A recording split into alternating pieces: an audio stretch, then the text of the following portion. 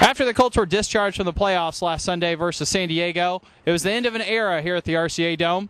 But now it makes fans wonder, is it the end of another era here in Indianapolis? What do you think is going to happen with the team if Dungy retires? They'll find a way to regroup. I think it'll hurt. I think he really kind of Every time their coach leaves, it changes the team. Now, Mike, you won a national championship at Duke. What's it like then the following year following up with that? Well, you know, I think everybody's gunning for you.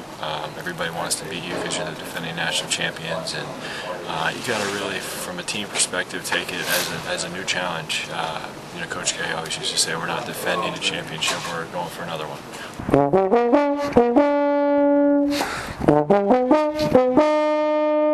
Colts have won 12 games for 5 straight seasons now. That's never been done before. No. So we're spoiled. Who do you think now is going to win the Super Bowl? All right, this is a long story. Colts my favorite team. Okay, thank you. This is one of the first football games that I've been to consistently.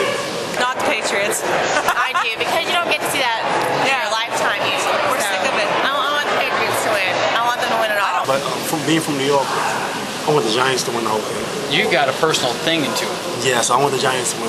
However, the Patriots are going to win. Now, why do you say the Patriots do it? The whole thing is kind of confusing. You went from Colts, Giants to Patriots. How does that happen, man? I'm hoping the Packers. I'm pulling for the Packers. I'm a Packer fan. Really? So I really want them to win. So you ready for Favre to go after it? Yep. I feel good about our chances, and you know, once we get to the Super Bowl, you know, anything can happen. It's very true. Watch out, Patriots. I guess the Chargers. I know this sounds horrible, but it's better than the Patriots. From Lucas Oil Stadium in Indianapolis, I'm Zach Legend, Fan Media Network.